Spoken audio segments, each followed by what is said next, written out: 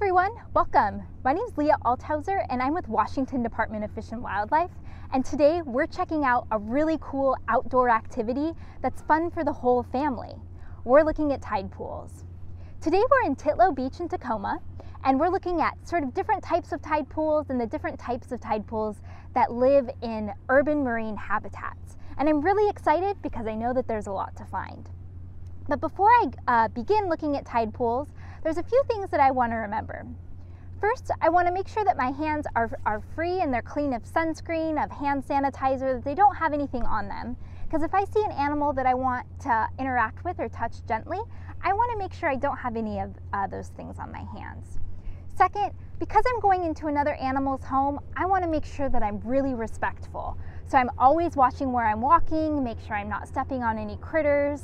I'm not leaving any trash behind, maybe leaving only footprints and taking only pictures and memories.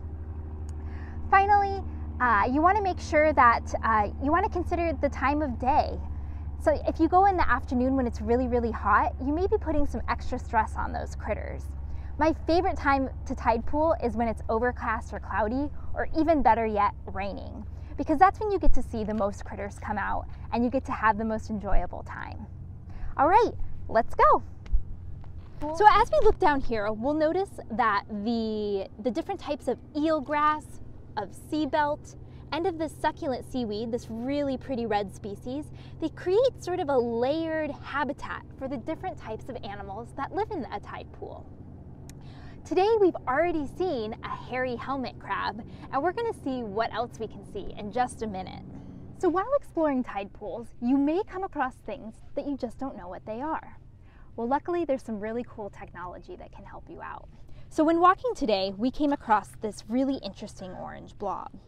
So I got out my cell phone, I have iNaturalist downloaded on it, I took a picture, and iNaturalist told me that we found a sea cauliflower.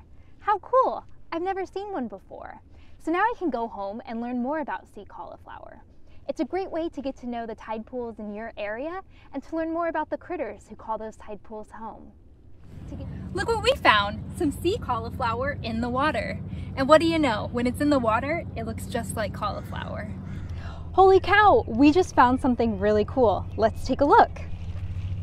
Here we have two orange sea cucumbers.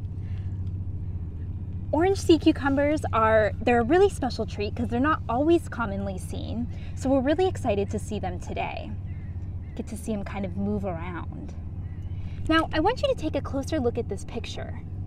There's a third animal that maybe you do or don't see. Take a minute. Did anyone spot the juvenile hairy helmet crab right here? He's kind of camouflaged, and camouflage is when animals blend into their environment. And that's to help protect them from predators or to help hide them so that they can find their prey better. Just on the other side of that rock, we found another really cool surprise. Here is a great example of camouflage. We have an ochre sea star.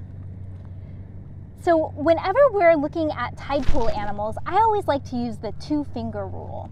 So that means you take your 2 fingers very, very gently and just softly touch them. Remember, these animals, this is their home. And so we have to try to remember, how would they feel? How do they feel?